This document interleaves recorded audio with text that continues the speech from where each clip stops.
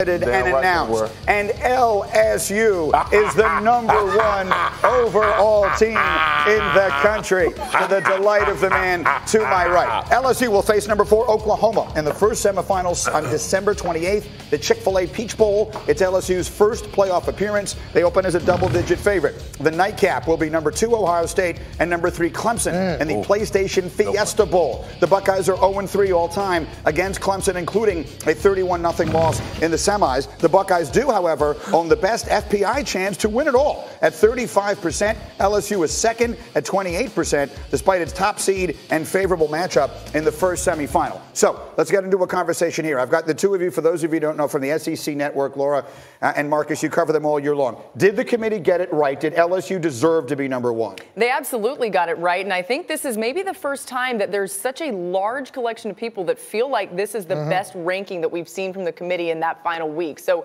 absolutely, with the win over Georgia, and say what you want about what Georgia's offense looks like, they're a top 3 defense in the country. For LSU to win that game and the respect the committee had on them, they had to move them up to #1. Listen, you were obviously hopelessly biased, but the reality is it went back and forth with Ohio State throughout the entirety of this season. Ohio State was #1 last week, and they didn't lose. But you still think they got it right? Yeah, look, the committee couldn't rest on their laurels. When they flipped this, it was because of defense. Holistically, they said, look, this team is better on both sides of the ball. You flip back. LSU shut out Texas A&M, and then they, a week later, shut out Georgia. So if you were going to make that argument for Ohio State 3 weeks ago, you had to make that one for LSU this past week. And then we watched Ohio State go down 21-7 against Wisconsin, which I think played a big part when you couple those 3 teams and say, okay, guys, this is where we are this week. I think the committee got it right. Pat McAfee, I want you to comment specifically on something that you saw. You were at the game in Georgia and Atlanta, and you saw Joe Burrow in person for the first time, and you came away with some very strong opinions. He's going to make all the monies. I honestly believe the thing that impressed me most was before the game, before the warm-up, there's a little session where players are out there like in tight shirts and shorts throwing around. They had this close-up on his face. He was the most calm, cool, collected guy on the field. He doesn't seem to be rattled. In his first year as a big-time real starter for a program, he has done it all, been there, done that. Then with his feet, his arm, every play he makes points directly to the fact that he's going to be an incredible NFL quarterback. And you could say this about other college quarterbacks in the past, and it has been said. But with this guy, the story that Coach O told about his phone breaking, and instead of getting a new phone, he said, I don't need a phone right now. I'm focused on football. This guy's an Ohio guy, so he's got grit. He loves football. He's calm, cool, and collected, and he's an athlete that can make every throw. I think not only is he going to make a run here for the college football playoff, but in the future, we're going to be talking about a guy who's going to earn hundreds and hundreds of millions of dollars for a quarterback. Dan Orlovsky, you do games all year long. You've seen all of these teams. I think we all think they got the rankings right. That doesn't mean LSU's the best team. It means they earned being #1. In your opinion, which is the best team? Clemson. I'm taking Clemson to win the whole thing. I think that Clemson's got this defense that not enough people are talking about. They lost all those first rounders. Everything that was on that defensive line has gone to their back 7, 28-game win streak in a row. Their quarterback, listen, Joe Burrow's been amazing. He's great. Heisman Trophy winner. Quarterback Trevor Lawrence is playing just as good as Joe Burrow. He can make throws like into tight windows where Matthew Stafford was like this, where Matthew Stafford would start to make some throws. I'd be like, don't do that. And then I'd be like, oh, that's why you did that, because only you can make those throws. Trevor Lawrence can make throws that no one else in the college football playoff quarterback-wise can. Travis Etienne is the toughest back in the country to tackle, so I'm taking Clemson. Here's the reality, though, Marcus. There were actually 3 #1 seeds here. We're splitting hairs for the committee. In your mind, why are you not as sold on Clemson? Because you told us this earlier.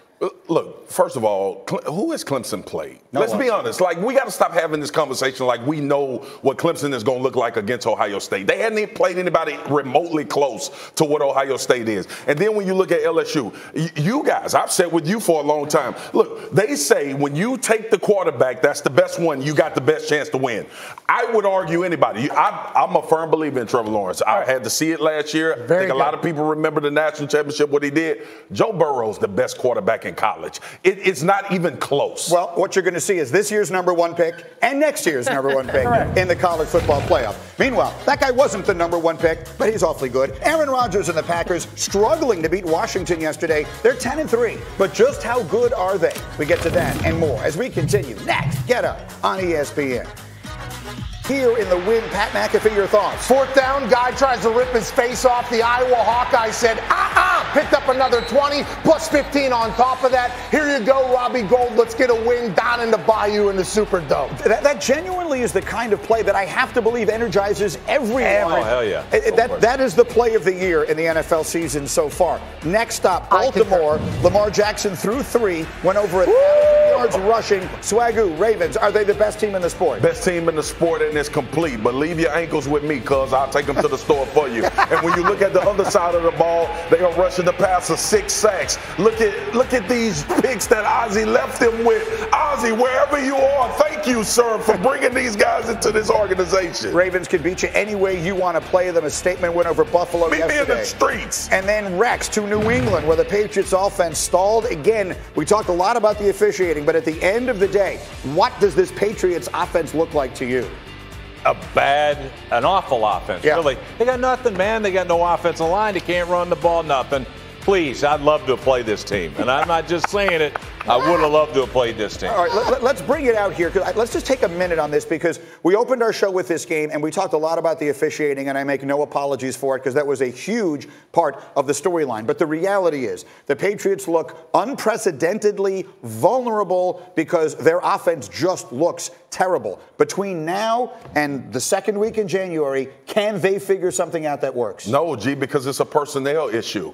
They can figure it out from a coaching standpoint. We're talking about the best they ever do it. But when you look at personnel, that is what is causing us to have this reaction to the Patriots. If you don't have at least one guy, we talked about this team. We talked about it all year. When they got AB, we was like, okay, that changes everything. They let Josh Gordon go. Josh Gordon made a lot of plays for Seattle last night against the Rams. When you look at the personnel, it's the issue. Tom Brady being able to lift this team to better than what their personnel was, he can't do it anymore. It's a part of the problem as well. Listen, I'm a lifelong fan of the New York Jets. I root against the Patriots every time they play. And I wanted to throw something at the television watching Jacoby Myers drop passes yesterday. Right. I mean, you just can't win with that. No, we know how that looks being a Jet. Yes, correct. We've had a couple of those usually ourselves. Us, not them. Right, exactly. Guys. But I'm going to say this. When you look at New England, one thing they haven't done that I expect them to do is, look, they get no production out of tight end, so don't use a tight end. All right, let's put an offensive lineman in that place. That can probably help in protection. I know it'll help in protection, and it'll probably help in the run game.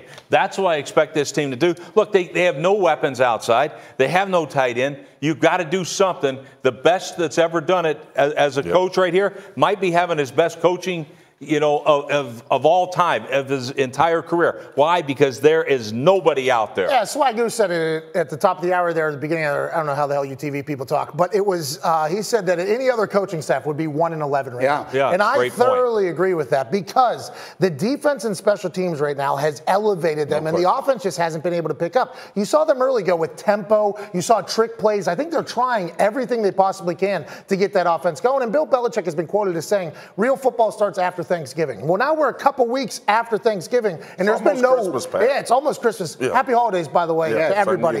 Happy New Year. It's Birthday's coming. Next week. Happy birthday to everybody. But it just we're at a point now where that offense is nowhere near humming, and they had people in the building, and when you get rid of them, you go, oh, Belichick will figure it out. Belichick will figure it out, and we're at the point now where they haven't, and I'm going to have to turn on the Patriots someday, and I'm dreading that day because I've been a part of like 50-point losses, but those days seem to be long gone right now for this Patriots offense. When you look at the other side of the ball, we talk historic defense. That was the whole spiel. Well, when you're playing 80 plays a game because your offense can't get a first down, you're going to get exposed. I don't care who you are. The dudes on the other side getting paid as well. I can't believe I'm saying this, but Demaryius Thomas would be the best wide receiver outside of on that team right now. And they traded him to the Jets. Josh Gordon would be too. But they traded him to the Jets for a 7th-round pick. Well, and he was cut and then traded. He was cut, brought back, then traded. You get rid of him, everybody's like, you know what? Bill Belichick, he's the greatest coach of all time. He'll figure it out. Also, GM. Josh Gordon, IR, back in a couple weeks for Seattle Seahawks. Now, last night he got hot. He hasn't done much. Yeah, they'll figure it out. They haven't figured it out. And obviously, Antonio Brown, with the terrible allegations, they had to get rid of him.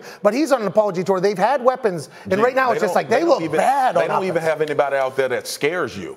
Like, as a defense, Rex, you know they're going into a game. Who you game planning against? All they saying is if we can get the Tom Brady and cover guys, we'll beat this team. No, that's exactly right. Final thought. Final thought is this team is in trouble. Whoa. I mean, they are in trouble, and I can't wait to see them get beat in the first round. Okay. All right. There you go. That's a lot of built-up anger. Built-up anger. Where was this team when